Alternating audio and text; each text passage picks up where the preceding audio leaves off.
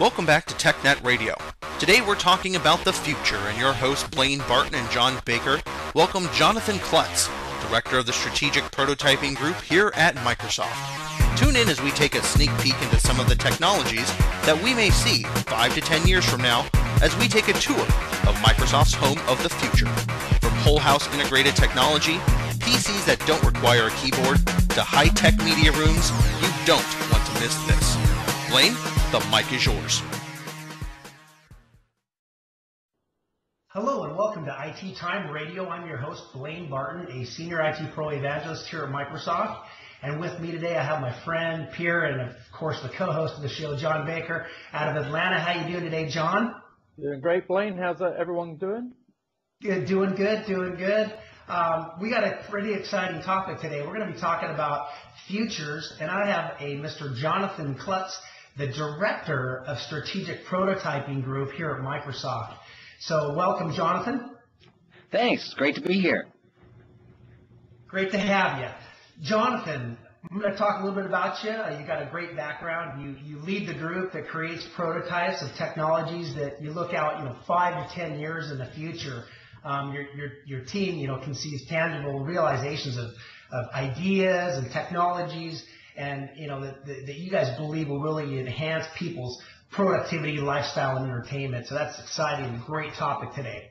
So it looks like part of your charter at the group there is also to create, manage, and operate the Microsoft home. Is that correct? Yeah, that's right. So it's a prototyping facility located there in the Redmond campus. So a little bit about you. You worked for Microsoft for 20 years. That's a long time. Experiences in usability, the kids program, MSN, and the systems area, and also it looks like you had a couple different roles within the prototyping group. Yeah, that's right. It looks like your first full-time position was program manager of prototyping group when Microsoft really initiated the consumer and interactive television efforts under Craig Monday. Is that correct? Yeah, that's right. Okay. And you currently serve as a representative as well to the board of directors, which is awesome, for both the Internet Home Alliance and the Continental Automated Buildings Association, or CABA boards. So that's great. What's also kind of dear to my heart, I noticed a little bit of your background, is you've actually spent some time in the music business. And I'm also a drummer. I just built a new music studio here at my home that I just finished last month. And you've owned and managed several recording studios in addition to performing and producing music on your own. What kind of instruments do you play? Well, I actually studied voice in college, but my main instrument is piano. I've played piano since I was 8. Excellent. So just to kind of wrap up your bio here, you also worked for Tandy. Go back a few years there, and several other small computer companies. And once again, you studied music and audio engineering at Indiana University, and received a bachelor's in liberal arts at the University of Washington. That kind of hurts because I went to Washington State University, and I'm a Cougar, so we're gonna have to end the conversation now. No, I'm just joking. But welcome. Huskies and Cougars, can't they just all get along? That's right. Also, what's neat, and also a little dear to my heart, is you hold some patents or patent applications, and I know what that takes. I have a patent as well, so a lot of work goes into that, and a lot of your technologies and related system software, user interface design, some of these patents that you've done, that's very impressive. And to kind of wrap things up, you married a formal Microsoft employee, and you have a son in college, so. Right. That's really your bio there. But I want to know, really kicking this interview off, is what was your first computer experience? Can you think back to those days? Sure. So probably the one, and of course this kind of computer experience is really going to date me, so I'll just put that out up front, right? But my first computer that I ever owned was a Timex Sinclair. And to give you an idea about this computer, Sinclair computers were made in England, and they brought it to the United States at Timex. And it was about the size, I don't know, maybe about that big total, right? It was thin, had a membrane keyboard, and had a whopping 2K of memory, right? And so, again, you programmed it all in BASIC, and hooked it to your TV and used the cassette recorder to record all the tapes and that kind of thing. So that was really my first kind of personal computer experience. But then the other one that's worth sharing, again, that will really date me is I took a computer course in college. Now, remember, I was a music major when I was in college, so I was adjunct computer person. I wasn't a computer science student, so all the computer science students, they got the terminals, right, and they were using it. I had to take my class literally on punch cards. So it was Fortran 77 on punch cards. Well, I think the Fortran 77 and punch cards is aging you more than the Sinclair computer. That's right. Punch cards. No one out there knows what punch cards are anymore. So you're the director of strategy or prototyping group. And Microsoft Home, that thing is constantly updated up at that's at the EBC, right? The Microsoft Home facility. Are you always doing updates on that facility, or? Yeah, so we it's in the Microsoft Executive Briefing Center, and we built the original one about 1994, and we do upgrades, about every. Rolling updates all the time, about every 6 months, but then we update it in kind of a major way about every 2 years, right? So we'll replace all the different scenarios and things that we're showing. Otherwise, we end up showing the recent past, right? You know how fast technology moves. So if we're not kind of always thinking of what's next, we quickly age, right? Yeah, that's true. Okay, well, I've been around being in the East region, we get around the country a fair amount, and we have several MTCs, and a couple I've been to.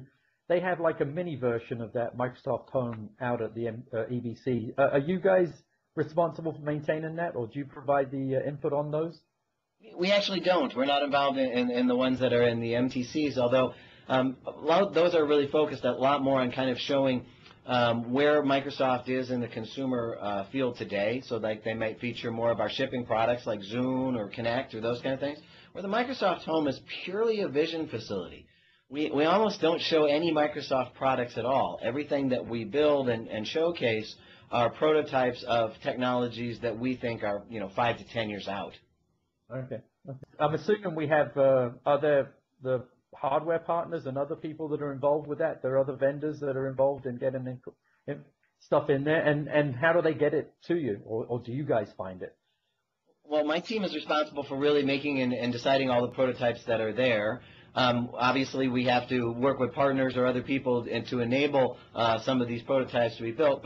But we don't, for example, do partnerships around either product placement or any kind of marketing partnerships. It's purely a Microsoft Vision facility, and so it's much more about how the software can enable things in your life than it is about specific, maybe even hardware or physical technologies. Yeah, that's great. One thing I'd like to hear about a little more is where are some of these Microsoft homes located? Maybe you can share kind of what's currently going on in the home, and then maybe what you're working on in the future. Yeah, so there's only one Microsoft Home. Microsoft Home is in Redmond, Washington, here on the main campus. It's part of the Executive Briefing Center. And as far as the corporation goes, it's the only one in existence of the pure vision standpoint. My team did do a fun project a few years ago where we worked with Disney. And so there's actually a home at Disneyland in California, and it's kind of a hybrid. So there's a few what we like to call aspirational ideas, so concepts that aren't available yet, you can't go to the store and buy, combined with basically our shipping products around everything from Windows 7 and Media Center to the Zoom product line to Windows Phone 7, all those kind of things integrated into an experience, and it's really designed for a place for the public to be able to kind of see all of our products working together along with some future concepts from the Microsoft Home. Because the Microsoft Home is actually a private facility, so the public isn't able to actually come and visit it. It's open for our partners, press, individual customers, and that kind of thing who have been invited by Microsoft to come visit. That's pretty cool. So really, it's VIP, if you will, by invitation only to go in and see the home. I've been through the home myself on campus. And it's quite impressive. In fact, I think we have a clip here, a video on a little bit about Microsoft Home. I believe we're going to play this, correct? Let's take a look. The Microsoft Home is a place to explore and share scenarios that could transform the way we live in the years ahead. Here you can get a glimpse of technologies that illustrate the possibilities for computing 5 to 10 years into the future. Built as a full-scale model home in the company's Executive Briefing Center, the Microsoft Home shows what domestic life can be like in a world where we can interact with computers in more natural ways. Where expert systems keep us informed and help us make better decisions.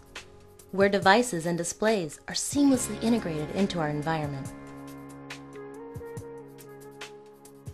And where the physical and digital worlds come together to provide new experiences.